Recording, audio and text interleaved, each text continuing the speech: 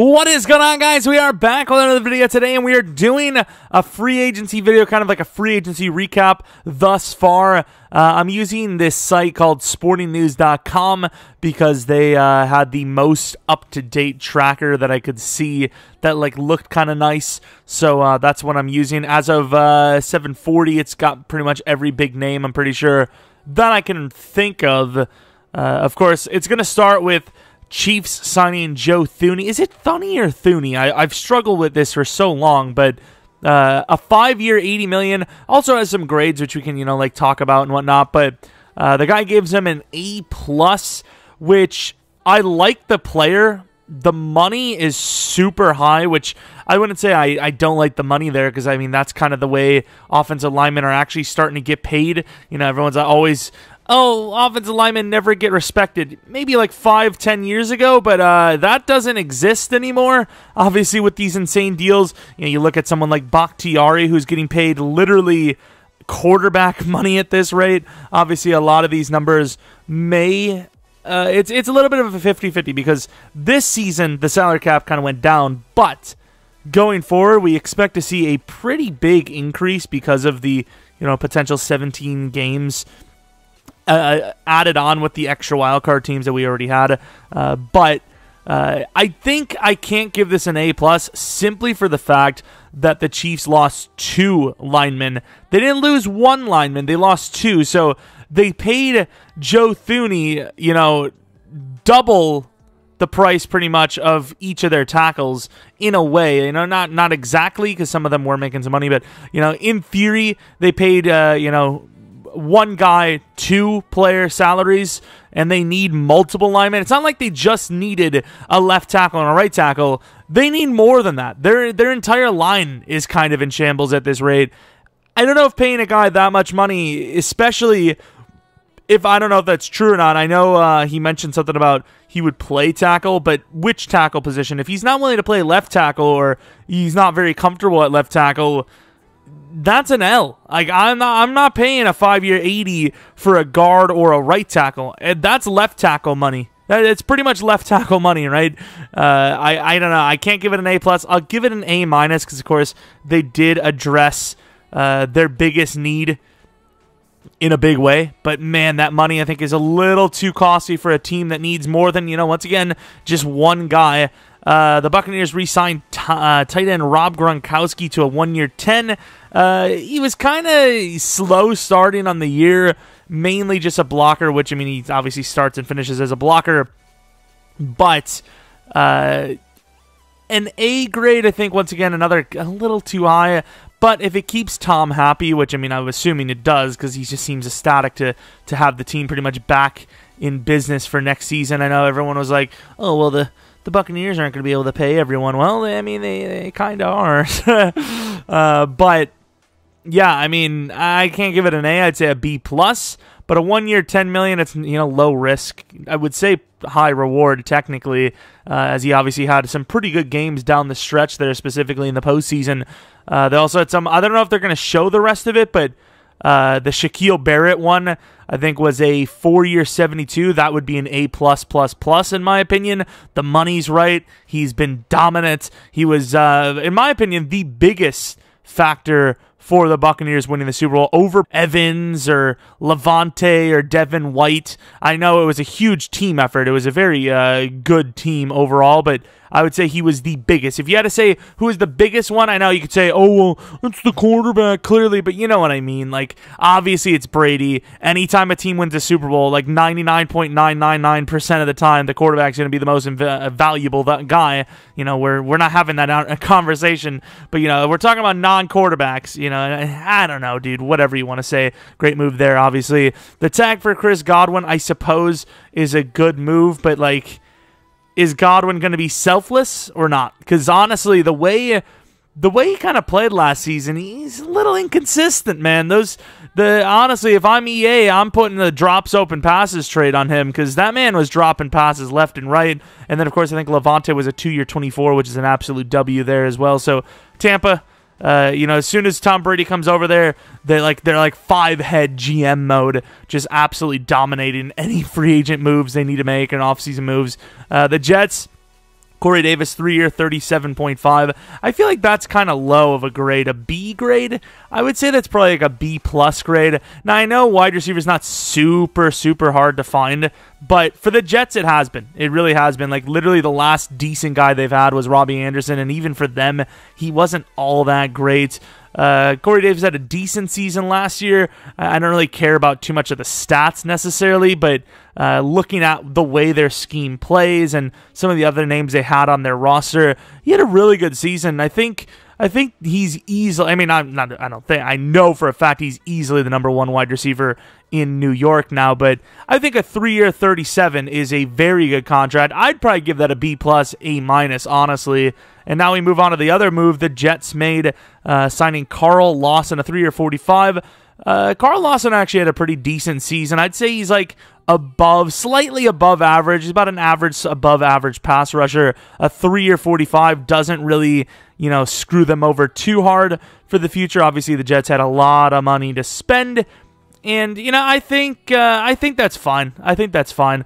I do agree that, these are overpays, but that's what the open market is. It's all overpays. There's no such thing as an average, a fair market value in free agency, right? That's the reason why it's free agency, because they can go anywhere. They're always going to get overpaid. That's literally how it works. Of course, Trey Hendrickson, that's a bit of an overpay. Of course, he had the 13 or 14 sacks. I don't even remember. But ironically enough, it's funny because they let Carl Lawson go, and the Jets sign him for the same price that they get Trey Hendrickson, which is interesting to say the least, because you have Carl Lawson on your roster for so long, both kind of similar in production. Like, I look at these two guys and I'm thinking, I wouldn't say the same player, but results-wise, it's almost kind of the same thing, honestly.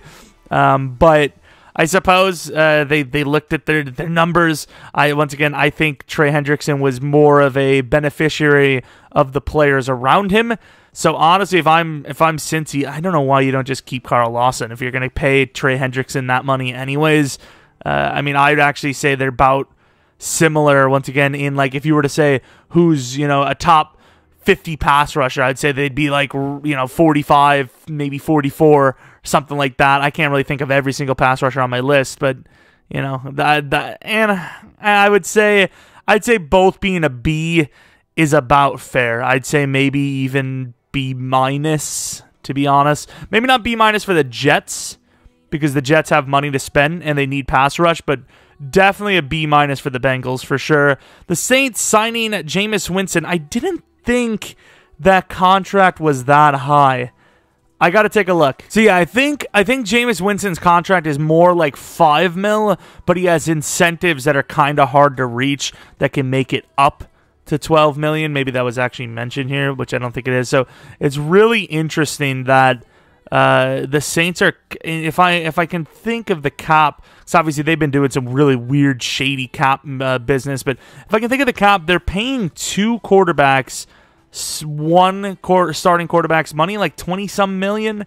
It's very strange. Taysom's getting paid quite a bit there, so B grade for a $5.5 million Jameis. Yeah, I guess I'd maybe say B plus, just...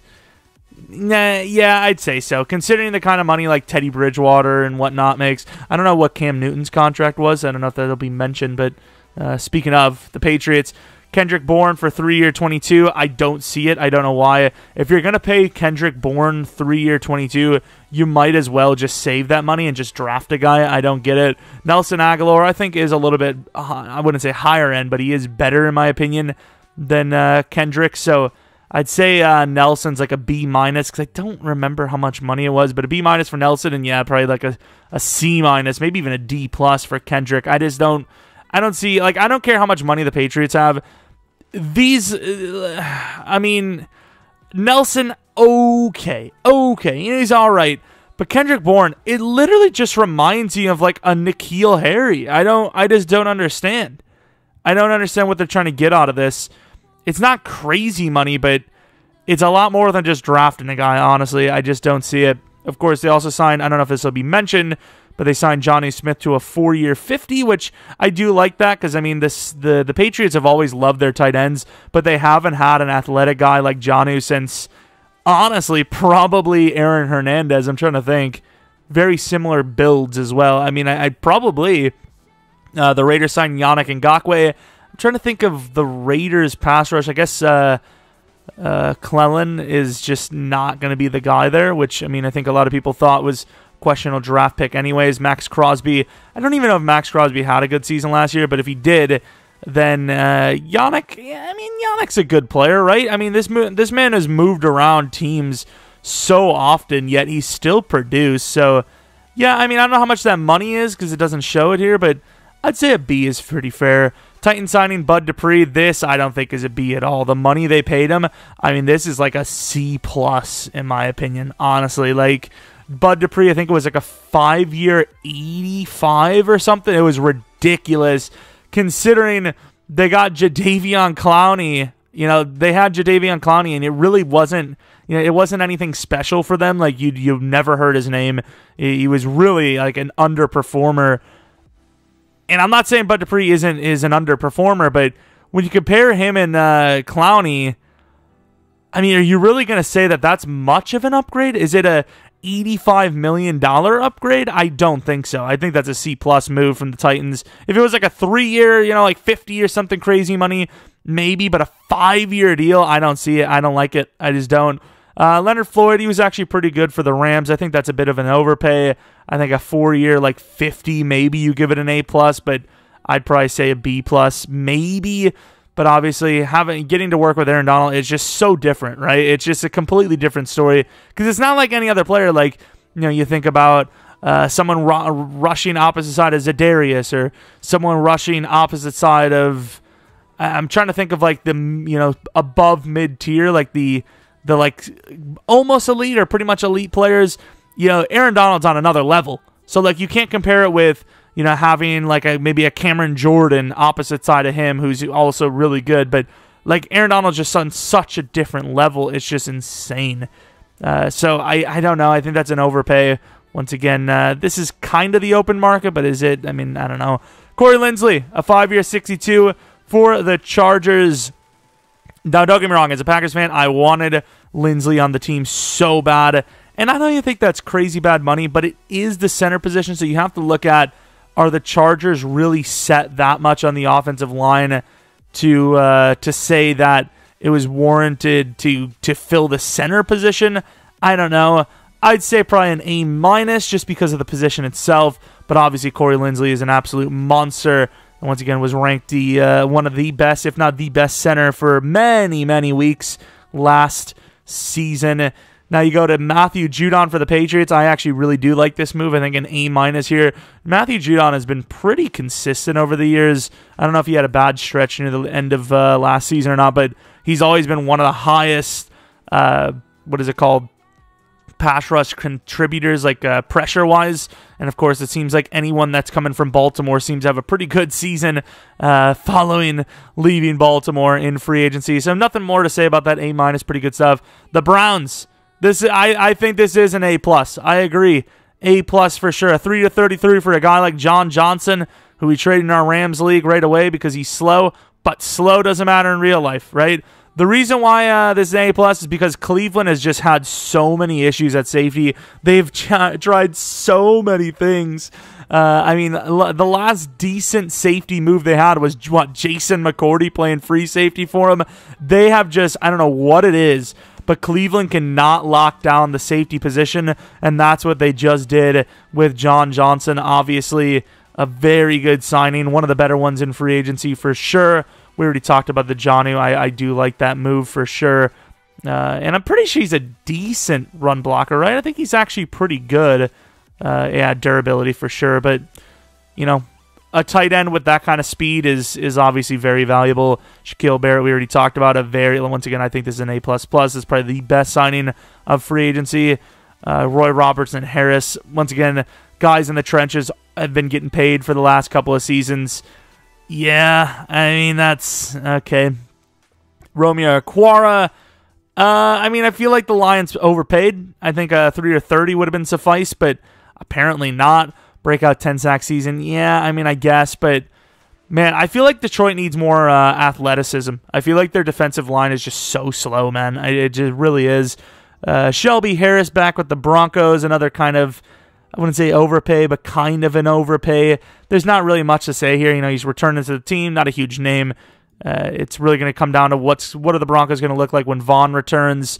Autry, I think he was a Baltimore Raven. I mean, not much to say. It's a pretty low-tier signing. It's overpaying for sure. Ronald Darby to the Broncos. A really nice signing for the Denver Broncos, actually. The only issue is durability over the years, but Darby actually had a pretty good season last year, so I like that. I'd say a B. Yeah, 3-year 30 for a guy that does have durability concerns. It's nice to see Darby did turn it around a bit. You know, looked like his career was kind of coming to an end with the Eagles just having every cornerback possible injured. Yeah, B's fair. A D. Ooh. Oh, let's see. What is this? Like a lame edition for the present workhorse. Yeah, I mean, it's only a 2-year 6. So that seems kind of harsh. Let me see how good he was. I mean, he wasn't anything special, but with the way free agency goes, a 2-year 6 isn't bad. This is a type of signing that I would have loved to see the Packers make instead of going for someone like Dillon. These are the types of signings that make you question, make people question your GM skills when you draft a guy like Dillon. I'm not saying Dillon isn't better than Hyde, but the way we use him, I mean, unless we have a huge season planned for him, which he will have a way better season, obviously, but it's just like, why not? A 2-year 6, you save that second-round pick, and guess what you could have done? You could have drafted a center to replace Corey Linsley. It's just, I don't know. Philip Dorsett, I do not know how much money this is, but it's got to be that's got to be a decent one if he's going to put that as a D. But yeah, I mean, I don't see a D out of that. I'd say like a C, right? Like, I think that's kind of harsh. Texans signed Joe Thomas. Okay, that doesn't matter. Vincent Taylor, that doesn't matter. Terrence Brooks, left guard Justin McCray, Malik Collins. Wow, these are some very low-end names. Of course, Andre Roberts is probably the best name on the entire list outside of maybe Marcus Cannon, who's on the older side. Yeah, this is bad. That is not, I don't know how much they paid, but the Houston Texans said, okay, our entire team sucks. We know that. What are we going to do? Probably overpay for a bunch of below-average players. This is really bad. Shaq Lawson's okay. Marcus Cannon's on the older side. Christian Kirksey. The Packers did get rid of him, didn't they? You want to draft inside linebacker, Green Bay? I know. Okay, we won't. Is Deshaun Watson getting traded or not? Once again, I thought the best move for Houston, or I didn't say the best move. I think the most realistic move was them to just work it out. It just happens. There's nothing else you could really do. But yeah, this is bad. That is not good at all. I don't know how much they paid, but you got to think all these names together collectively had to be over $50 million, right? Like I would say over. Like even if you add like this, or maybe like $4 million if I had to guess, $6 million, 3, 6, 5, 6, 4, 4, 4. I would assume, I don't know, like that's just what I would pay probably if I felt like, oh, I need those players. But yeah, Dolphins trade for Benardrick McKinney. I like that move actually. B. Once again, seems like when healthy. Yeah, I was about to say injury concerns for sure, but what else do we have? The former Pro Bowler. I don't care about Pro Bowl. The former Pro Bowl. Yeah, that's a good move. I'd say B+. I don't know what they had to trade for him, but even if it's like a 1-year rental, kind of like what Quan Alexander was for the Saints, that one probably wouldn't be considered as good because that was an unfortunate injury situation. But that's a good move. Dolphins have had athletic, decent linebackers. None of them have seemed to really pan out so far, though. Maybe like one guy, but that's about it. Niners re-signed Kyle Juszczyk. He's obviously really good for them. That's a good, I wouldn't say it's a good contract, but he's a really good player for them, so I'd give it an A-. I just think at his age, that could be a little costly for that position that, no one really values fullback anymore, so I mean, would he gain anything on? I mean, he would gain. Because he's so good, he would gain some sort of interest in free agency. But yeah, you're not really bidding against too many teams, right? Like, he's really good for him. So A-. Jason Verrett. I'm not gonna lie. I have no idea what Jason Verrett was like last season. All I remember is he was good for the Chargers like one season, but has been injured ever since.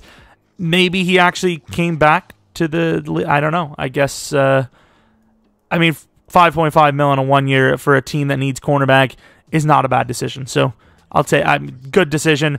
I'd give it an A-. Just based, I don't even know what he played like, but just for the money comparatively in the market, good decision. Kevin Zeitler. I don't know how this is only a B. I don't get it. I think this is an A- at minimum. I really don't. I don't get it at all. The Ravens, they need linemen, specifically in the interior. They've had some injury concerns in general, but need linemen. That's a good move. I like it. A-. A for Aaron Jones. I don't agree. As a Packers fan, I'd say B. B for the fact that the guarantees weren't that crazy. So, you know, maybe an A- for the guarantees, but the Packers cap situation is pretty tight. They have a decent bit of positions to fill. Aaron Jones being on the roster didn't deliver them a Super Bowl. It actually may have costed a Super Bowl as he fumbled twice, losing one of them in a big situation, and then getting injured in the championship round. Not that I'm saying, oh, one game defines you, but at the end of the day, Aaron Jones did cost us in that game, and I'm not saying that he's not versatile. I'm not saying he's like a really good player. I keep highlighting that. I'm sorry. Impulsive disorder or something.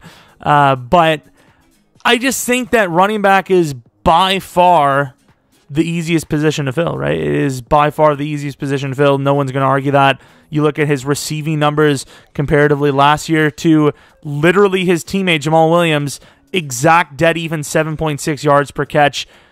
And guess what? Jamal Williams is a lot slower. He's a lot slower. So is he really that versatile? I mean, he is, but I don't know. I mean, the numbers are kind of saying that maybe it's scheme-based. Dylan played really well when he came in for, when he was literally the only active running back on the roster. I don't know. I don't like it. I think you draft a third or a fourth round running back if you really need a receiving, speedy, elusive guy.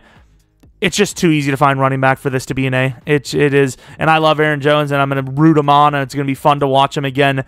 But as far as the NFL as a business, you can't make running backs, top 5 guy. I mean, if you're a team that's trying to compete, I just don't think you can pay a running back top 5 money. You know, maybe if you're a lower-end team that needs any sort of talent you can get, sure, but I don't like that. Colts trade for Carson Wentz, A-. That was obviously one of the first moves. Some of these are some of the first moves. Yeah, I'd agree with that. Lions move, for sure. They won that trade, in my opinion. J.J. Watt, I agree. They're $28 million? Was it that? I thought it was like 32 or something. Dak resigns for a 4-year. What the Cowboys turned into, I probably would give it an A. We've been over Levante, definitely an A, probably an A+. A+ as long as Godwin doesn't, hold out. Allen Robinson, I'm not sure why. Well, the thing is, if they actually do re-sign him like they said they were going to, that's definitely an A+. Allen Robinson's a very good wide receiver. Taylor Moton, A, yeah, for sure, definitely. Especially a 1 year. If you can get linemen to sign 1-year deals when they're not like 35 years old, that's a win.